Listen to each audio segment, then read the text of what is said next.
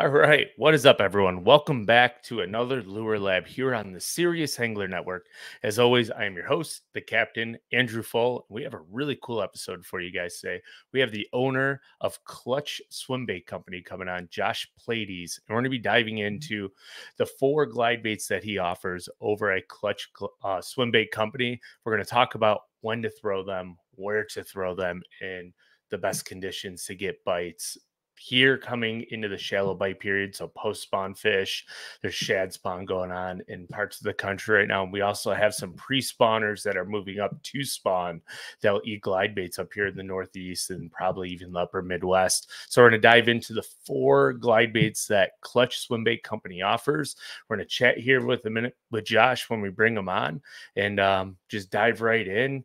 We know if you paid attention to the Bassmaster Elite on Lake Murray here this past weekend, there were some big fish caught by Patrick Walters, and I believe Trey McKinney also put a couple key fish in the boat for them. And the key one is Patrick with the win. If I remember correctly, I did a terrible job paying attention to the Elite Series event at Murray. But so I stopped rambling real quick. Anything that we talk about that is available on Omnia will be linked down below. And if you're new here on YouTube, please hit that subscribe button. And if you're on your favorite MP3 platform or podcast platform and it allows you to leave a review, please do so. And let's get Josh on here. Hey, Josh, how are you doing today? Doing good. How about yourself?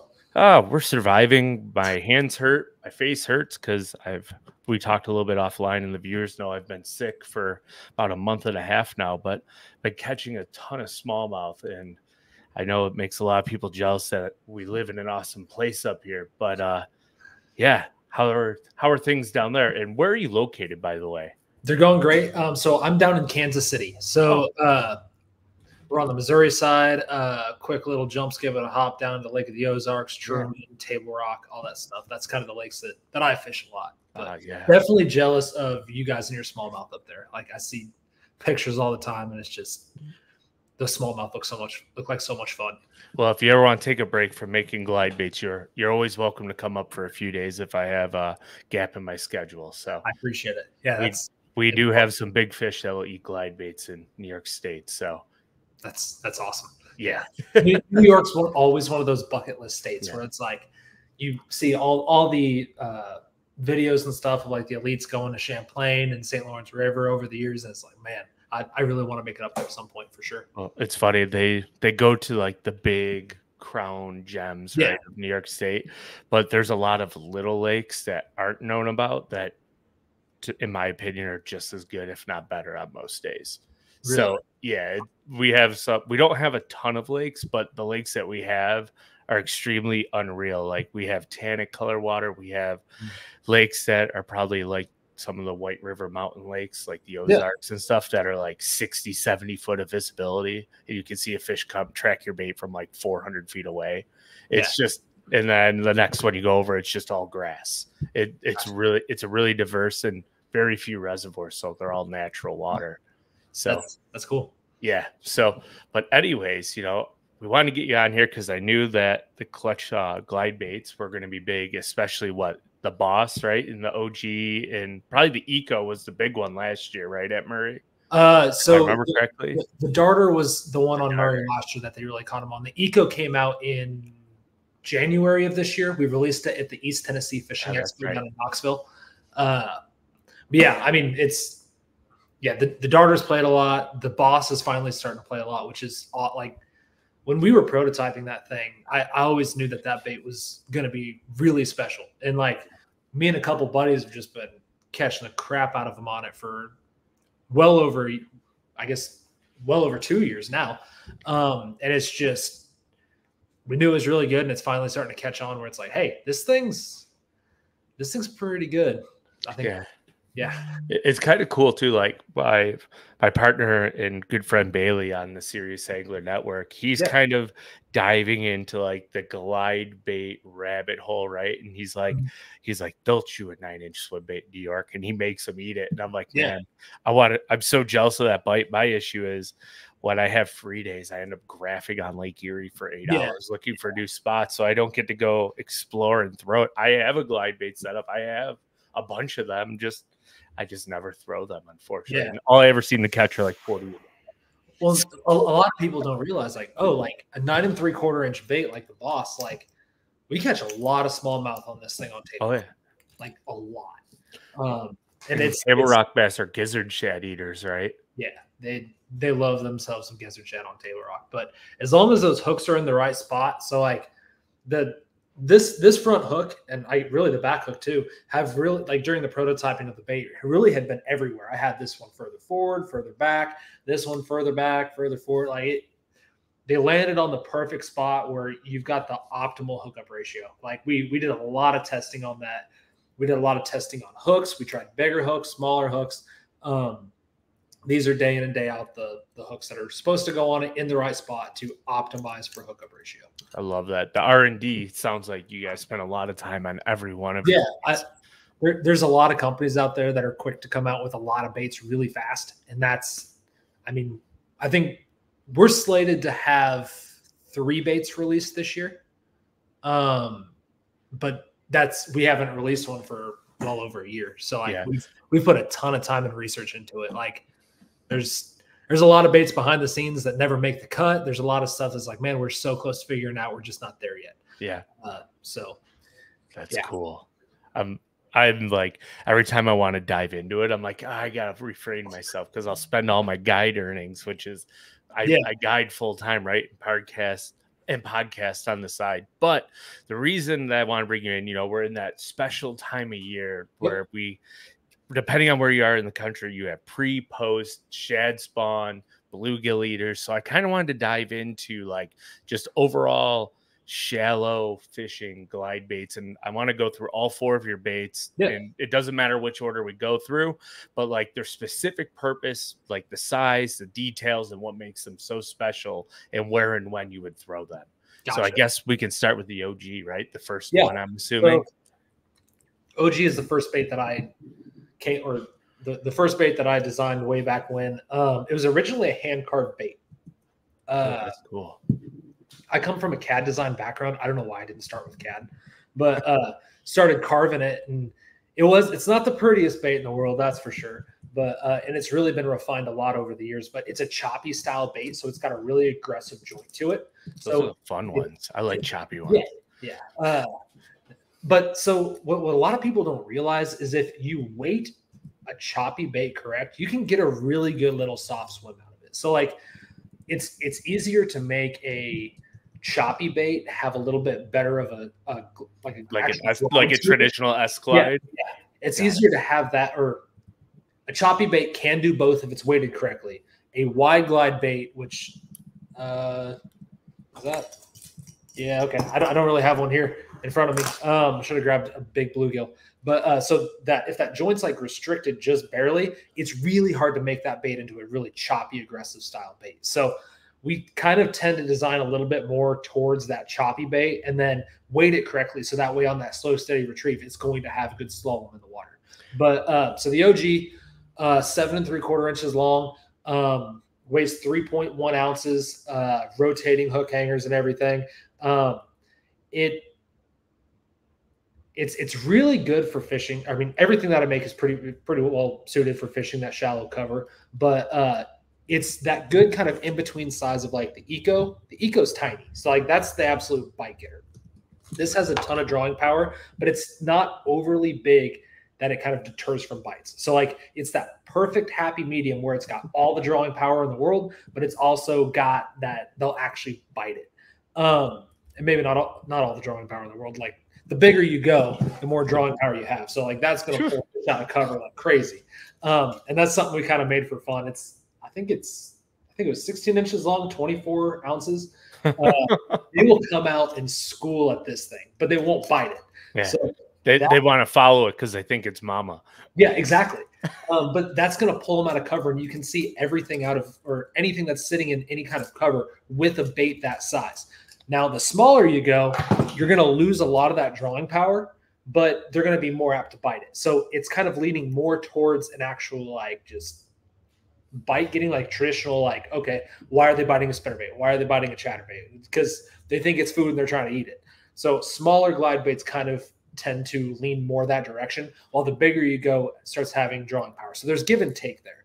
And the OG is that good size where it's a little bit of the best of both worlds. So that's the OG. I like it. So I have a question for you when it comes to like designing it, you know, where the hinge is, right? Where you put the tail and the head to body.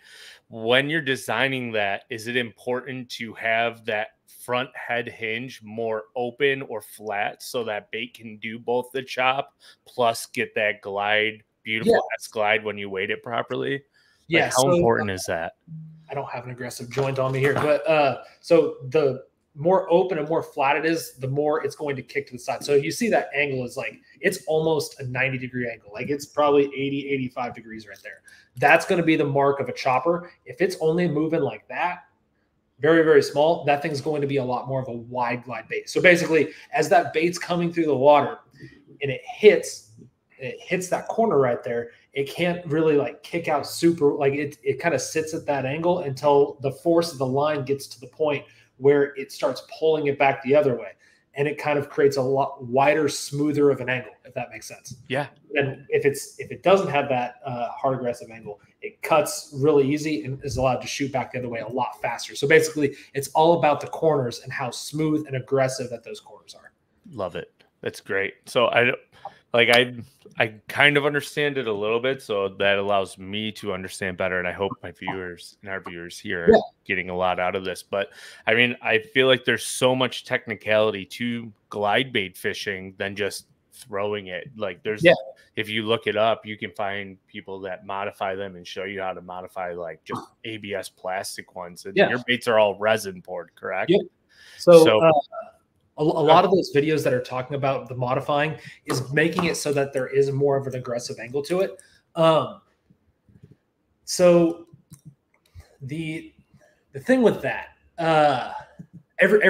it's easy to assume based off those videos that, oh, you just want as sharp of an angle as possible. And that's not necessarily the case. There's a lot of times that really restricted joint performs better in certain situations. Below 55-degree water, well, maybe not 55, maybe a little bit lower than that, 52, 53, I try to work it a little bit slower. So like I'm trying to have that more wide sweeping action. Like I get out of the Boss. The Boss has a lot better wide, slow action to it. And I tend to fish that more in that lower 50-degree range. As we kind of get to that 55, 56 and up, that's when the choppy style baits start playing a lot more. Does that make sense? Oh, absolutely. And then we'll go even a step further. So all of my baits are designed to direct tie, like to be able to function based off the direct tie to the actual bait. We can make this bait act even snappier and choppier if we either put a split ring on the front or put a snap on the front. And I know there's some guys that like putting a snap swivel on the front to prevent the line twist as it comes through the air. But basically, so the way to think about it, so if your line is tied directly to the line tie there, and fluorocarbon's got some rigidity to it, basically. So it takes some effort for it to bend a little bit.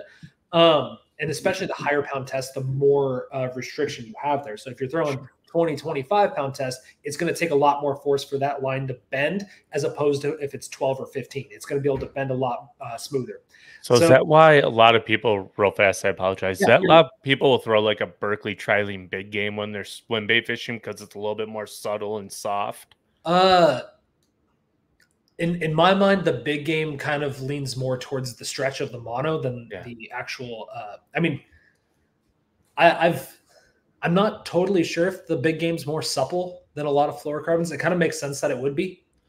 Just because the elasticity of mono, right? Like it's got a little bit more give to it. So when you pull it, it might make that bait react just slightly. Yeah. So in my mind, it acts like a rubber band, basically. Yeah. So like as you're working it, and I saw your Alpha Angler hat on, like the wide glide is the best rod for swim baits in my opinion. I love that. I've got 3. I love that. Oh, that's fantastic. I'll let Boomer know.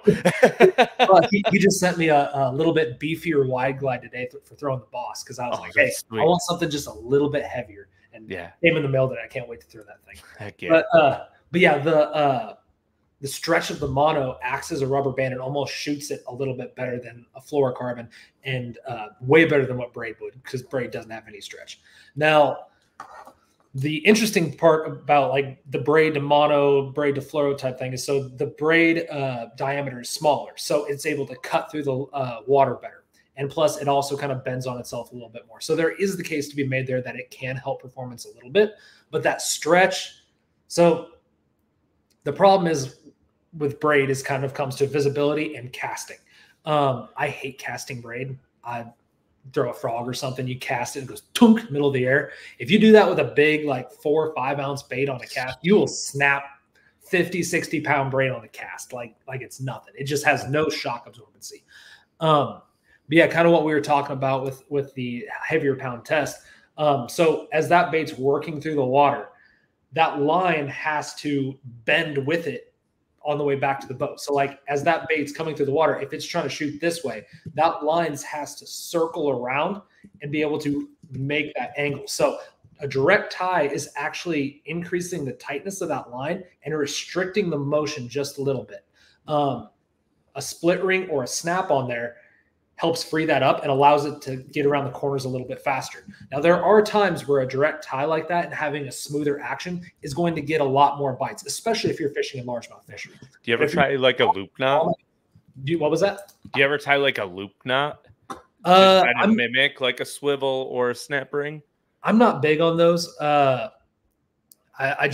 don't. I've had a couple fail on me in the past, and I'd rather tie the knot that I tie for everything on either a snap or a split ring. So now, is there a preferred snapper split ring that you would recommend to fish with your baits specifically? Yeah, so pretty much the split rings that I throw on it, they're Swimbait Underground Supply, size 4s.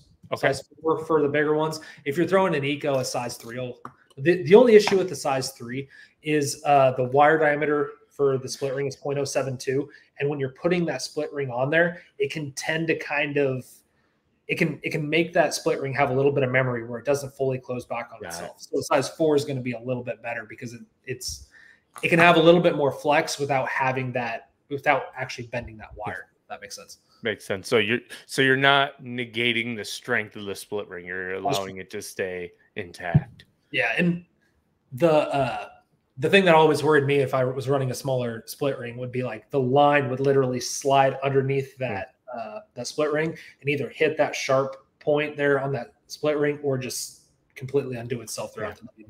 You just cast your bait off and you just bring back a split ring. It makes sense. Yeah, but I mean, then you're like, well, why don't you just go with a snap? And it's like, so my preferred snap is a decoy egg snap. I think it's size 3 or 4. I think. I'd have to check my stuff. Yeah, no worries. Yeah, a decoy egg snap. But if you start opening it up, changing baits a lot, you can bend it out. And probably, if you're going to open it up 2 or 3 times and change baits, probably cut it off and take the time to put a new one on. Yeah, exactly. I've bent those out on way too small a fish before. Oh boy, I pushed that one a little far. Yeah, it happens. So which one do you want to go to next? Since you already mentioned the Eco, should we dive right into the Eco, or do you want to talk about the Boss or the Darter? We can let's go in the progression that we've kind of released some stuff, I think. Okay. Let's go Darter. So the second bait we ever came out with was the Darter. It's a herring profile.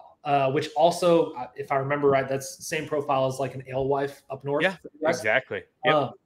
So originally designed around like the Lake Hartwells, the Laniers, the Murrays, where they have a lot of blueback herring in there. Lakes that have a lot of blueback herring, they like baits to be able to be worked super, super fast. So we were talking about the joint on the OG.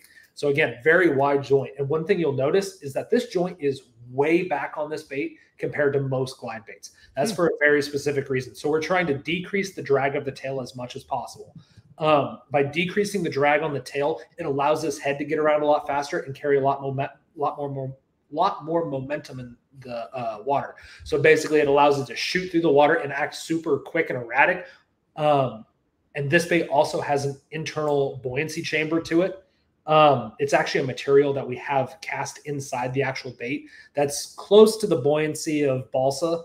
Oh, that's cool. Basically, like it's more of it's a material that has a lot higher buoyancy than we could ever achieve on resin. But the downside to it is you can't have hardware in it. It'll just pull it straight out. So we cast it inside the actual bait, so that way we can put more ballast in the bottom. And actually, we've got about the same amount of ballast in a darter as we do a OG, and there's a lot more resin in an OG. But all that's just basically to say it stays super stable at really high rates of user input. So you're chopping it like crazy, like an 8-to-1 to 10-to-1 gear ratio, just full turn, half turn, and it just cuts back and forth really, really quick, and it has those corners really, really sharp. So that's the darter. It was a lot to figure out, and there's been several revisions since we've launched it, but that bait's been killer on herring fisheries and alewife fisheries, and in the summertime as well, when those largemouth kind of get post spawn. So like, kind of think of it as like a subsurface or a swim, like a glide bait meets like a spook, like a top water walking bait. It's kind of a blend between those two, where you're getting the reaction strike out of that like real quick movement, but it's also got the drawing power of a glide bait. And how long is the darter? Like, what's the size of the bait? Yeah, so it's 7 1/4, where the OG, when it varies based on the tail. So the darter is 7 1/4, and then the OG is 7 3/4. Oh, nice. It's a lot thinner. It's a lot shorter. It's just, and both have an aggressive chop to it, but the herring is meant to basically be burned, as to where the OG glide is more of a chop bait, like your traditional chop bait. Yeah. The OG is going to have it's a slower bait. It's not going to be as super snappy and aggressive. The corners are going to be a little bit softer on it, where the darter is just very quick on those corners. The darter sounds like it's more fun to fish. At times, it's really fun. You got a big long cast on it, like I'm 8-to-1 to 10 gear ratio, and it's just shooting 2 foot or so on each side, just getting it. It's a really fun bait. Like, I hope you have video footage of it, but I'm sure you have some insane blow ups or eats from Ozark bass, just like wet, like sharking that glide bait down and just disappearing. Yeah. Oh man, that's so cool. It's a fun bite. Now my favorite bite's probably the Boss, though. That's out of all the baits that I've made, like the Boss is kind of my baby. The darter was, so Justin Kimmel, who was working with the Bass University at the time, I was talking with them about a giveaway at one point. Started talking with Justin Kimmel, who's just local hammer on Hartwell, fishes those herring lake fisheries all the time. And he was like, man, someone needs to have a really fast, aggressive bait that's designed like a herring. And that's why we started working on the darter. And it's got that perfect herring shape to it. Long, slender. Yeah. Yep. Yeah. I mean, in terms of like the Ozarks and stuff, there's not a herring for hundreds of miles. I think that literally the closest herring lake is probably like Smith Lake in Alabama or something. Do you have threadfin in the Ozarks? We do have threadfin. So, I mean, it's kind of similar, just a smaller bait fish, right? Yeah. And that's kind of what the Eco's a little bit more targeting, is more of a threadfin. So like OG is a little bit of that happy medium between gizzard and threadfin. This is more threadfin. The Boss, which we'll talk about in a bit, is gizzard shad. And then we've got kind of our herring profile. Yeah. Love it. And then we just dipped our toe in the water with bluegill stuff too with the boy. So you don't have to say it, but I'm sure that might be something that's coming here in the near future. Oh, it's already out. It's available on Tackle Warehouse. It's actually a wake bait. Oh, that's cool. Yep. So it's a collaboration bait that we did with them. I think it's been out for a week and a half, maybe 2 weeks by now. Yeah. Shows you how much I pay attention to the Tackle Warehouse website, right? Paying attention to that Omnia stuff. Yeah, I'm always on Omnia. Well, like, I don't know if you know, like, if you pay attention to Omnia and their premium pro membership that they have, like, and you go in and they have all the different like lake temps and vegetation markers and weather apps. Like, it's cool. I find myself, I'm on the lake just looking at that the whole time, even when I'm like idling. So it's hard for me to deviate. And Tackle Warehouse has some incredible product. All these websites do. It's just hard for me to leave the Omnia. Yeah. I mean, you find the site that you're jiving with the best, and it kind of fits your needs the best, and you don't really deviate outside of it. I hear you. Or I buy stuff from Japan, a little too much. So like, but yeah. So, anything else you want to touch on the darter real fast before we move on to the next one? It seems like it's a little bit more of a specific bait for specific areas, but I'm sure it works all over the country. it does work all over the country. Like there's been some bites on that thing on TVA that have been insane. It works in the Ozarks really well. You don't have to have herring or alewives in your bodies of water to be able to fish it and catch a lot of fish on it. Like once we start getting into that June, July timeframe, like the darter's always on, like especially in bone like this, is always on my deck. Yeah. I always have one tied on because like they seem to really key in on that really fast, aggressive moving bite. And like I said, it's kind of like an underwater top or walk the dog style bait meets glide bait. Yeah. That's too much fun. It's a lot of fun. It's a really, really fun bait. And it does some stuff that I feel like there's no other swim bait out there on the market that can do. And it's because of that internal buoyancy chamber, and just you don't find too many baits that are that profile, that are that thin, that work like this bait does. It defies a lot of things what people thought was possible with resin swim baits. Hopefully my wife doesn't watch this. I feel like when baits come into stock, I'm going to go broke. Because now I need some. It's all good. The darter is the most expensive bait we make. Yeah. And it's because it does have that internal buoyancy chamber. It's very hard to work with. We can probably make 4 or 5 ecos to one darter. It's crazy when you think about like the custom lure building of a glide bait, is that every one of them is just a little bit different. Yeah. So awesome. So which one do you want to move on to now, the Boss or the Eco? The next one that we came out with at that time was the Boss. Okay. This is, like I said before, this is kind of my baby. I come from a big swim bait fishing background before I even started making swim baits. So this is my baby. 9 3/4 inches long. It's quite a bit bigger than the darter. As you can kind of see there. It's it's for hunting those bigger fish. So it's kind of built like it's got a little bit tighter angle to it than like the OG. It still gets really chunky. A little bit better. Yep. It's going to have a little bit more of that wide, smooth action, just a little bit better than the Boss or the darter. Now, the big thing with this bait, so a lot of big baits like this, they're built kind of like a 2x4, just a block. And this thing is super, super thin. I don't know if you can kind of see that. Really well. Yeah. But like it's a very, very it's mirrored. Sorry. It's very thin compared to a lot of blockier style baits. And that's for a very specific reason. Gizzard shad are not built like bricks. They're very thin throughout their belly.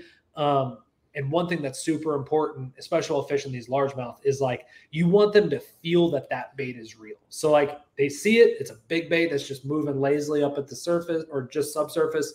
But they want to feel that in their lateral line that that's a real fish. So like that really thin profile puts off that feeling in that lateral line that they can feel. And they're like, all right, that's feeling like a gizzard shad. It's looking like a gizzard shad. I might as well go bite it. It's got a little divot right here. It's really hard to tell. Well, I can see it. It's got a little bit of a divot right here. And that's for a very specific reason. As this bait's coming through the water, the way the water foils off that thing right there almost provides just a slight shimmy in the water when it comes. It's very, very hard to see, but it's just super, super slight. And I'm a big believer that secondary action is one of the biggest things that actually gets fish to commit. Yeah. It's like when you rest it and as it's slowly falling, it just slightly lists and rocks back and forth. Not as much as it is when it's shooting out to the side. It's got just a slight quiver as it's moving. But that secondary action is why we do the brush tail as well. So like as water flows over those bristles, it almost collapses down a little bit. And when you pop the bait out to the side to stop it, it flares. Just like what a gizzard shad does when it stops. So when a gizzard shad's moving through the water really fast, all their fins are compressed down. They're moving real quick. Their fins are compressed down. And when they stop, they just flare out. It's like they're putting on the brakes. And brush tails really emulate that very, very well. So yeah, the little quivers that's coming through the water, just everything about this bait is designed to really feel natural, look natural, and get those fish to react. Where would you throw the Boss? Like if you're going down a lake and you pick up the Boss, right, your baby, and you're like, this is the prime spot to throw this bait, where would you be throwing it? So it very much varies time of year. But overall, if you're targeting like bluff ends, if you're targeting like look for the spot, like the most obvious spot possible. Like if you're fishing docks or grass or whatever, like a main lake point. I'm trying to make it as broad as possible across the board. So whether you're on Gunnersville or whether you're on Table Rock, you're still able to kind of figure it out. But like you look at your mapping and you're like, I bet there's one there. That's the place to start throwing. Yeah. And the way it comes weighted is a slow sink for fishing rather shallow. But the Boss is becoming probably like my number one live scope bait. So we'll just wrap some lead around that front hook hanger. If you really want to make it fall fast, do quite a bit of lead here and just a little bit here. You definitely don't want to add too much lead to the back. Otherwise, it'll kind of start doing that, and then it starts not necessarily swimming right. So we'll add lead there, and we'll fish it over brush piles a ton. You bring this 3-4 foot above a brush pile, and you're going to see what lives in that brush pile. Oh, I can only imagine. Yeah. They might not eat it every time, but it's going to pull it. And you're like, oh, boy. Like wintertime's the one time a year where they kind of get off that bite a lot. They start really targeting really, really small bait. But anytime after, like post-spawn all the way up until wintertime, if you're fishing piles, you have to have a glide bait on. If they're biting it that day, you want to be throwing it. For sure. Because you're going to get the biggest fish off of each pile, hopefully. Yeah, exactly. Or one of them that helps you in the tournament. Yeah. So, all right. Anything else on the Boss you want to touch before we move on to the Eco? I think we're good. Ready to move on to the Eco? Yes, sir. All right. So the Eco is a bait that we came out with this January. Small little bait, 6 1/4 inches long, weighs 1 3/4 ounces. So small little guy. It's a little bit faster sink than all of our other baits. And that's just, it's basically the thing with this bait is we tried to make it so that we could make them at a rate that, so sorry, the guys are talking out there. So yeah, 6 1/4 inches long, a little bit faster sink, perfect beginner style swim bait. It comes in at $95. So it's a lot cheaper of a bait. Like the Darter, which is $235, this thing comes in at $95. The paint on this thing is crazy durable. Like we figured out a process to be able to bake the paint actually into the bait itself. Was this one I think I saw like pictures of like chipping at it and stuff? Oh yeah, we've hit it with a pair of metal side dikes. We've ran it over with trucks, like trying to get these things beat up. And the paint, like you literally have to chip resin away in order to make the bait look. That's incredible. Not what it is right now. So we designed it around efficiency, trying to figure out how to bring the most value for a bait possible to whether you're a beginner guy, advanced guy, tournament guy, because it's great tournament size. Whatever skill range you're at, this bait's going to have its spot in your arsenal, basically. And again, trying to bring it to you super durable bait at a more affordable price tag. So this is a little bit choppier style of a bait. As you can see, it's got that tight angle to it, or it's got that close to 90-degree angle to it. It's just, it's that perfect size for getting a ton of bites. And this bait really excels in the fall. A lot of guys are catching a lot of fish on it this spring. I've gotten a lot of pictures of really big fish caught in this thing, and they don't even know what's coming. They haven't thrown it in the fall yet. When they get targeting those smaller thread fins, this bait's insane. Oh boy. And that's because you've been able to play around with it for a while. So you already know the power of it. Oh yeah, we've had it for a while. Oh, man, that's incredible. Be forewarned, guys, this bait in the fall is insane. Oh man. Here goes my wallet now. Thanks. So you're fine. For the given situation. And like we're always coming up on new situations where it's like, we want that bait for that particular instance. And then once we build it for that instance, we're able to find it for a lot side of uses outside of those given little niches. So yeah, I like baits that are versatile. So that's good to know. Mm-hmm. So anything else on the Eco you want to touch on before we ask you a few more questions before we wrap up? I think we're good on the Eco. It's a bite getter. It's going to start being available for retailers. We're going to kind of make it available for retailers around ICAST. Right now, we're just kind of doing drop exclusives. We'll have one. I think it's next Tuesday or something, whatever date that is. So mark your calendars and go to the Clutch Swimbait website and make sure you order some. It's on the 21st. If this comes out after the 21st, it'll actually be out tomorrow morning, so people will hear it before the 21st. So that's exciting. Do you guys normally do drops on Tuesdays? I'm assuming then. You just did one 3 days ago too, right? Yeah, we kind of lean towards either Tuesdays or Thursdays, and we kind of stick around that 4:30 mark.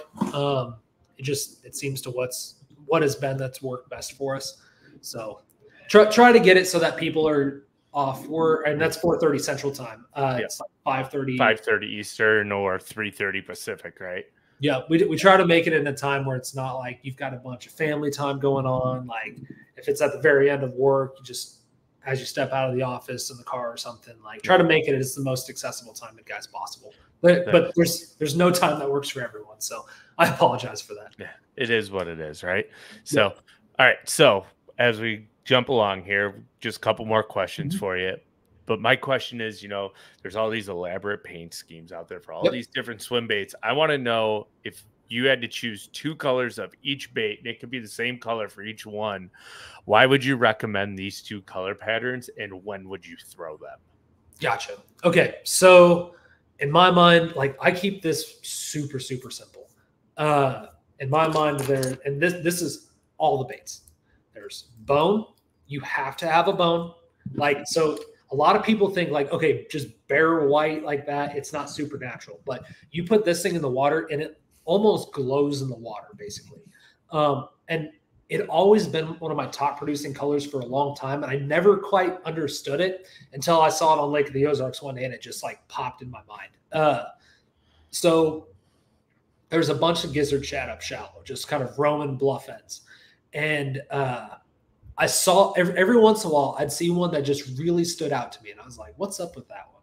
And I noticed like it was always a little bit slower and a little bit further behind. And it was a dying gizzard shad. And when gizzard shad die, and really all bait fish in general, any fish in general, as they start to die, they start to get pale white. Like they lose all their pigment in their sides, especially as they're getting sick and everything, and they glow in the water. Like they literally stand out. And I think that's what a bone glide bait really emulates well, is just a dying bait fish up there just on its last leg, just kind of sweeping back and forth, just not looking super well. So bone is my number one go-to color. I'll throw it all the way up until 3.5, 4 foot of water or visibility. A lot cleaner water than a lot of people probably would think of to get away with it.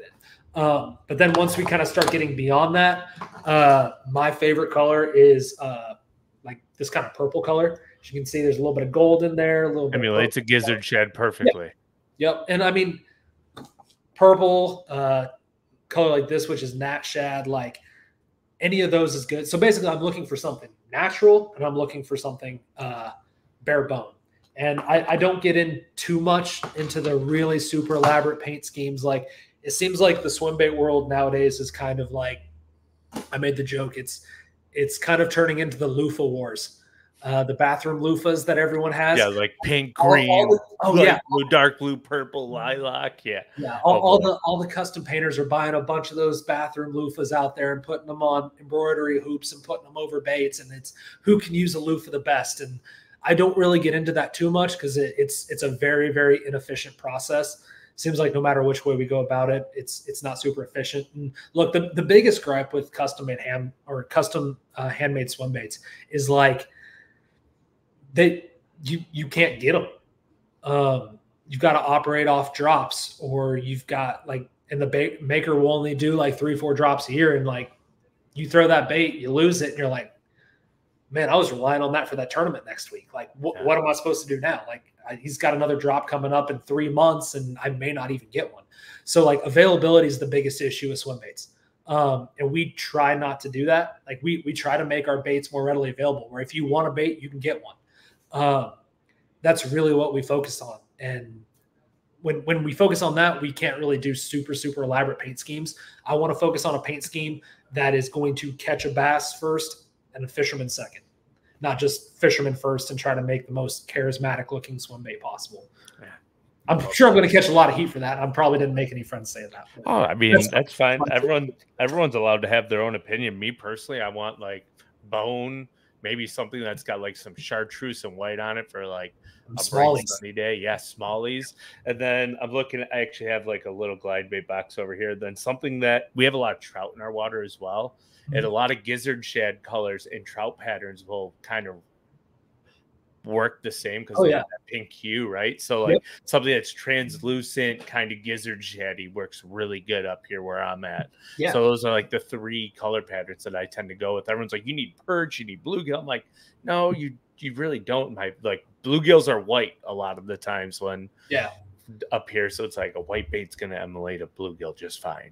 Yeah, so, I always go back. I don't know if you've watched the Bass University at all in the past. Like they've been a huge thing about, or I subscribed to it way back when. And I remember one thing, John Cruz had one thing where he kind of broke down about what matters to make a fish bite. And in his list, color was all the way at the bottom of like 7 different attributes. Color was last place. And the more I thought about it, the more I fished, the more I kind of realized like that's, for the most part, it's pretty true. Like, well, I feel like bait companies put colors out there to make us buy them, right? Yeah, like, because they want to make more profit. And when I open up my box and I go in, I'm like, well, I'm just going to grab a green pumpkin worm because they're going to buy green pumpkin. So, like, now, don't get me wrong. There's some times where like that motor oil chartreuse tail, like that's the color. But like those times are fairly rare. Where most of the time just the standard green pumpkin. Yeah, I love it. So we'll kind of move on there, and now we'll wrap it up. I just want to know, like, an entry level and an expert level, like swim bait enthusiast setup from like rod, reel, line setup, and something that can kind of cover the entire broad spectrum. I know there's not one rod that does everything well, but something in the middle, because I'm sure you've tested just about every rod on the market, right? And reel. So like, I just want to know, like, if there's a recommended setup for entry-level swim bait fishermen, and then what you would recommend more of an expert glide bait fisherman to use to fish these baits. Do they have Dobbins available at? Okay. They do. Gotcha. So Dobbins Fury 806 SB is the rod I recommend guys start out with. Like, that's the best beginner level swim bait rod.